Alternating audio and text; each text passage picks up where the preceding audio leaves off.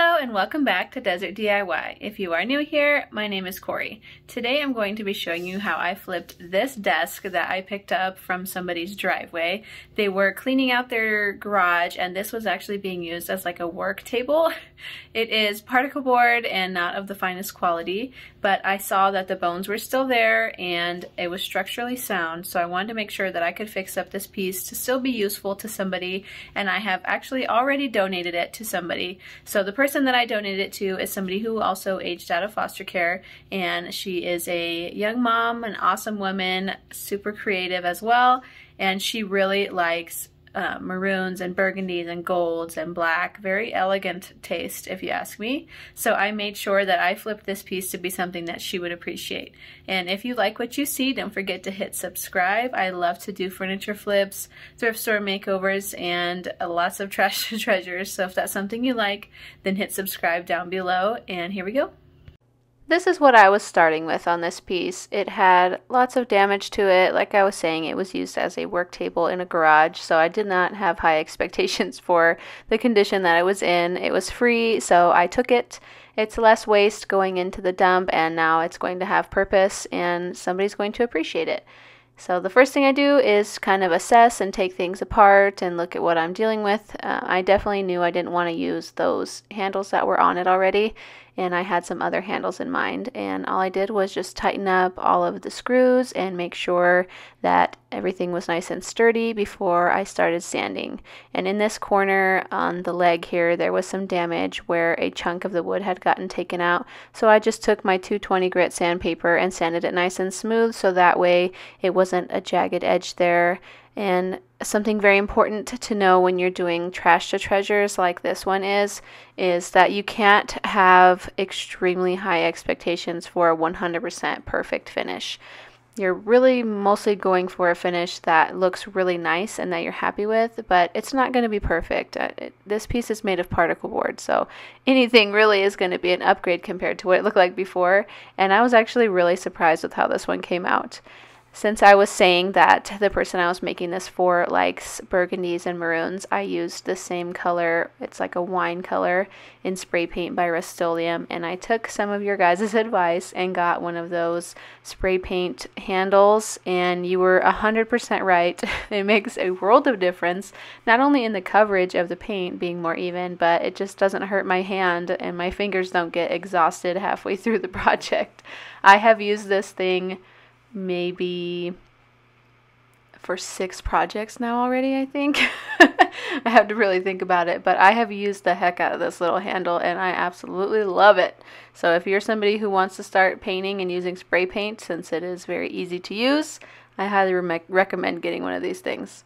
And all I did was about 3 coats of paint on here before it looked really great. Again, it's not going to be perfect because it is particle board, so the texture of the piece, you can't perfectly smooth it out, but this is what it was looking like as the paint was still wet. You could still see that wood grain coming through as a texture, and I actually really liked how that looked.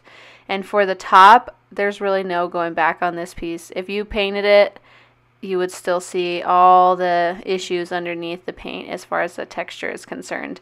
And this faux wood edge here just had to go. There's no gluing that thing back on or smoothing it out with a sander. So I just used a chisel and chiseled it all off of the edge so that way I had a flat surface.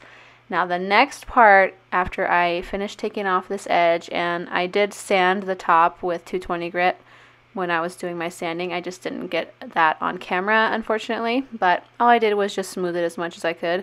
And once that was done, I decided that I wanted to cover this top with a peel and stick countertop material.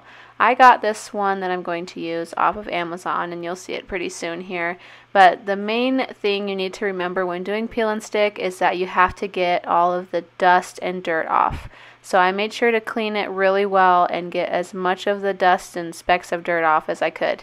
It can hide some textures, but like little pieces of like sand or anything like that will show through in the peel and stick because it is pretty like a pretty thin material. So I just made sure that I cleaned it as best as I could. But this is it. What do you guys think of this black wood grain? I have bought furniture from IKEA that has like a black wood grain, although there is no texture to the IKEA ones. This one actually has a wood grain texture to it. So when you touch it, it has you can feel the lines and the texture of wood grain in it. And it was so easy to put on. All I did was cut 2 pieces to size and then peel back the sticker part off the back and then smooth it onto the piece. It was really simple. I couldn't believe it how easy this was. The only part that's a little tedious is this beginning part. You want to make sure you're peeling back the sticker evenly so that you don't rip it on accident. So that's the only part that was kind of a little bit irritating in the beginning, especially for somebody like me who just wants to like go and get the project done. Having to take some time to do that can be a little annoying. Not gonna lie. But then you just go over to the edge and you stick it on. And I want to give you guys some really good instructions here, so that way if you try this, you'll be successful in your application of this kind of product. I'm not sponsored or anything. I just really liked using this product on top of faux wood.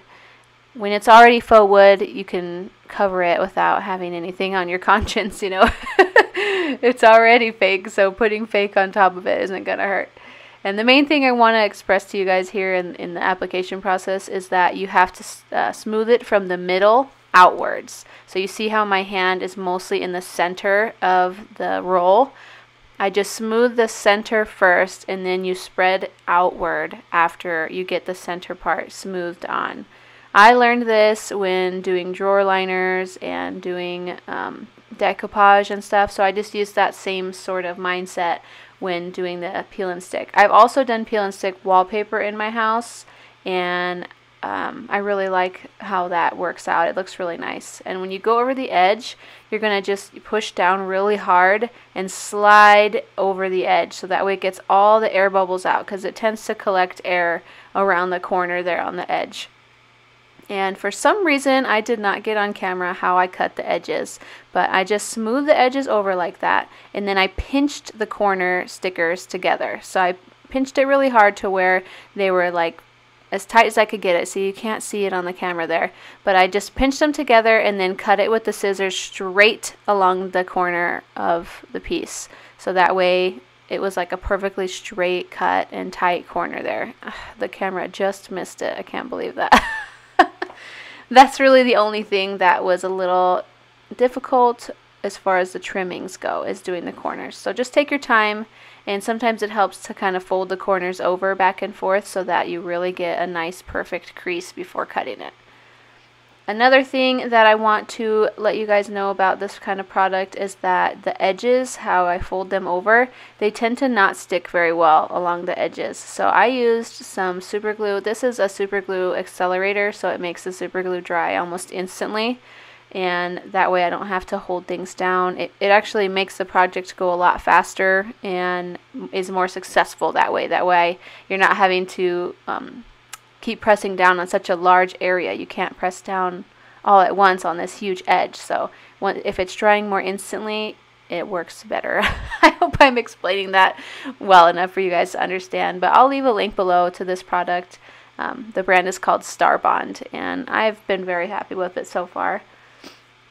I just put it along the edge there after spraying the accelerator on, and then smoothed it. You see how I go from the top and then push down over the edge, so that way I don't have any air bubbles in there. But like I was saying, it dries pretty instantly, so you can see that it sticks really well right away. And you just keep smoothing it out. It kind of reminded me of when you're putting on the fake nails. You know, you glue on the nails. I'm actually wearing glue-on nails in this video. And so I kind of did the same thing here that I would do with glue-on nails, which is just press down until it dries. And then I took a regular old razor blade and lined it up along the underneath side of the desk and cut the product to be perfect to the size of the edge of the desk here. You just got to kind of take your time and let the razor glide. Make sure that you're using a brand new razor, because older razors, even if you only use them once, they get very dull and you can start having issues with cutting, and you don't want to accidentally pull up any of that product and have it get all wrinkled or anything like that. So just be very slow and let the razor do all the work. Now I'm going to take that same razor and use the corner of the razor to cut tiny little holes in any air bubbles that I got in the piece. You can't even really see the air bubbles in the video. It's just the way the lighting is, I guess, and the way the texture of the table looks. But at any little area where I felt like there was a bit of an air bubble, I just took that corner of the razor like this, pushed it down, and then pressed with my finger, and it gets the air out. It works better than trying to push that bubble all the way to the edge. Here is the handle that I chose. I actually bought these handles off Amazon in bulk, and I was going to use them for a different project, and I decided to do something else for that project, so I had these lying around, and since she likes gold along with her burgundy and black, I thought that these would be perfect. And please excuse my camera here. It was like having a party of its own, and it kept like focusing, unfocusing, focusing, unfocusing. It was driving me nuts watching this and editing it. But I know that it's part of the fun watching the handle get put on, so I thought it was still important to have this part in the video. Do you like my handles? Let me know in the comments down below what you think of these handles. They're called T handles or T drawer pulls, and I will have them linked to my Amazon store down below as well. They were very affordable. But here's how it looks when it's done. It's very obvious that it is a faux wood finish on the top, but I don't feel so sorry about it because I started off with a faux wood finish on the top. It looks really good to me, and the person that received this piece was very happy with it, and honestly that's all that matters. I also surprised her with some fun little papers inside the drawers, which this is just scrapbook paper that I cut out to fit inside the drawer, and I thought it was just something fun to make it a little more whimsy since I'm a pretty whimsical type of gal. These book boxes on top of the desk, as well as the golden lamp, I also donated to her. I got the book boxes from a yard sale haul, my massive yard sale haul that I have on my channel if you want to watch it. And then the lamp that is on the table, that golden lamp, I bought it at an auction, and it had a really old broken lampshade. So I just bought a lampshade and spray painted it black. So that way it was something that would fit her decor aesthetic that she liked. If you liked what you saw today, don't forget to hit subscribe down below, and I will see you next time. Bye!